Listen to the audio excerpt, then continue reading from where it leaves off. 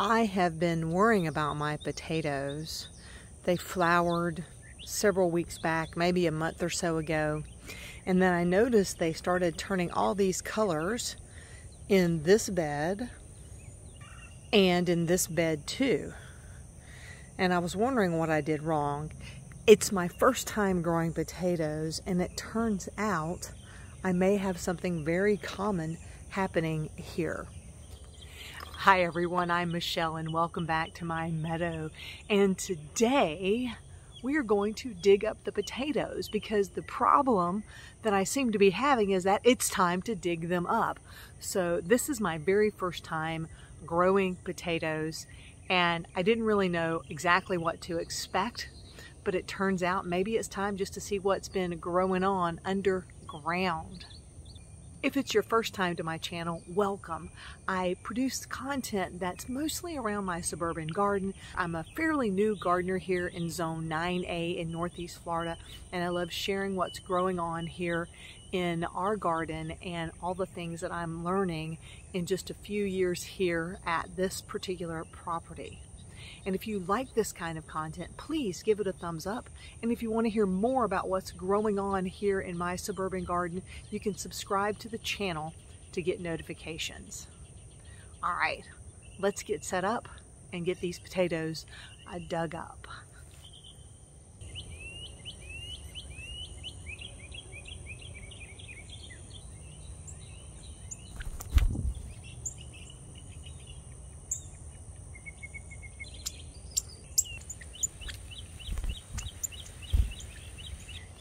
If you've been watching my channel for a while, you know that I recently had shoulder surgery.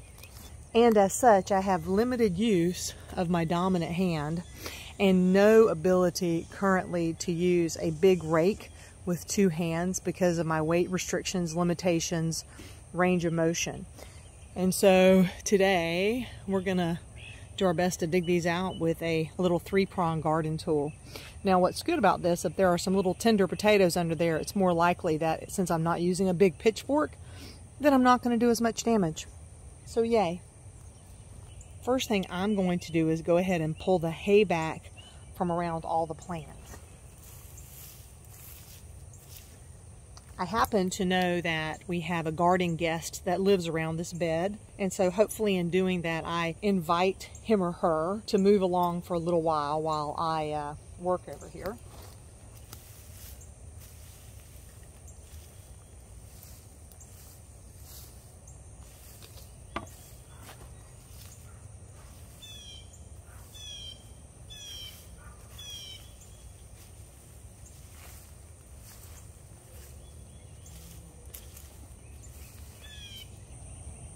Some folks might ask what kind of a garden guest. I don't know if you can see that hole sort of right at the end of my finger.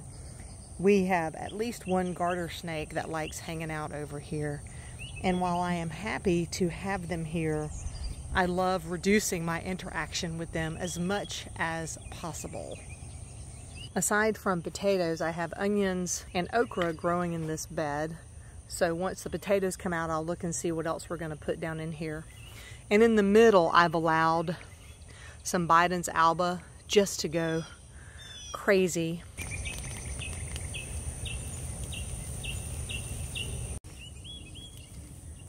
Ooh, I see my first potato. Now, I've planted sweet potatoes before. Of course, a sweet potato technically isn't a potato, so there's my very first one right there.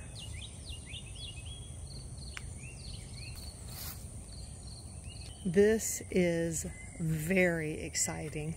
Oh my gosh.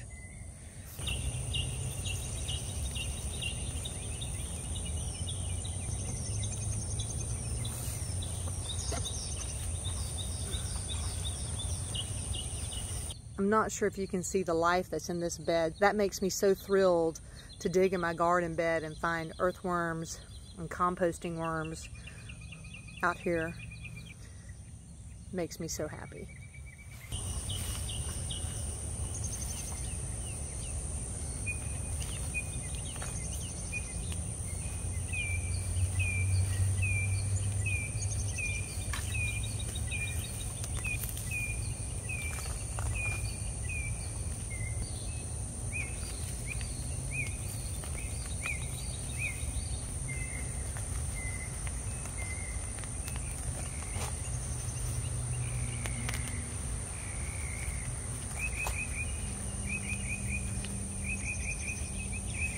Now, it's always a nice surprise to find these in the garden. This is a lizard egg, and I'm going to put it back down under the edge of the soil so it can finish incubating and bring us some more lizards to the yard.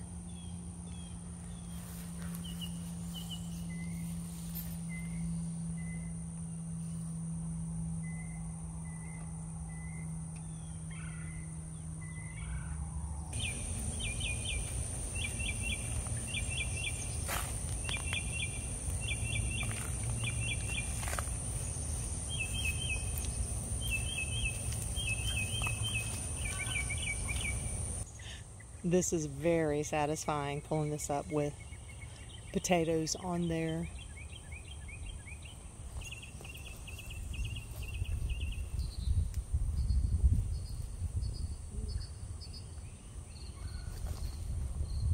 Some of them didn't fare so well, but they will feed the worms that are under the bed now, so that's okay.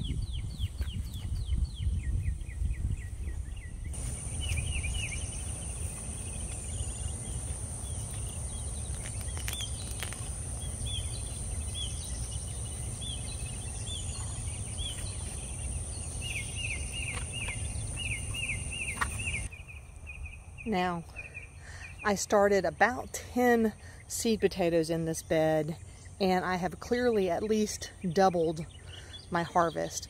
So for the first year in a shallow bed, not knowing a lot about it, I'm pretty pleased with the harvest from this first bed. Now let's go see what's growing on in the next bed. In this bed, I previously grew sweet potatoes and beans, and I even have some volunteer beans around the edges. And so the soil itself probably had a little more nitrogen than the other side. Now, I don't know how that affects potatoes. Potatoes aren't looking for nitrogen as much as they are some of the other elements since they're a root crop, but let's find out what's happening under the surface. It won't be a fair comparison because I put out more potatoes over here. The bed had more room to grow, but I'm still going to get a second bucket so we can see the difference in the two beds.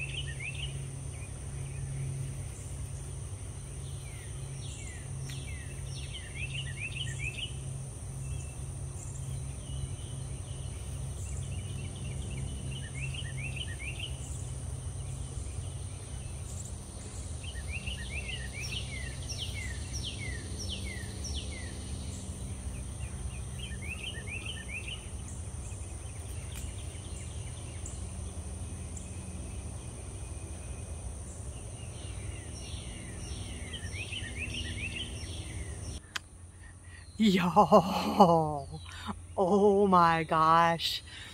I'm going to show you now. I'm going to start separating this batch of potatoes from their stems. There was more room for them to grow down in the dirt. They were a little deeper, a little harder to pull out. But dang, y'all, I am so happy, so happy. Look at this. Now let's get them in the bucket.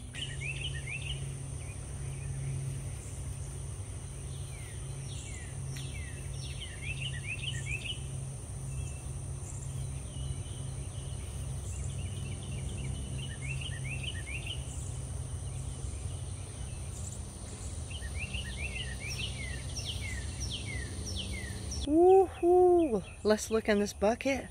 That's about a half a bucket of potatoes, my friends. This is very exciting. I have 2 more beds of potatoes but they aren't quite as ragged mostly as those two. So I'm gonna leave those for a few days from now, and then I'll come back and harvest those as well. I could not be happier. I believe on these two beds, I put in about 30 or so seed potatoes, and this is how much bounty it has given me. Y'all, this is exciting. Can you believe it? I can't. I'm still kind of in shock. I thought that there was something wrong with my potatoes. Turns out it was time for them to come out of the ground. And I'm really grateful for the comments and help that I've gotten from folks on the channel in directing me in some of my gardening, because I don't know everything. I'm still learning too. If you liked it, again, give it a thumbs up. And until next time, my friends, remember to drink plenty of water and wear your sunscreen. Have a fantastic day.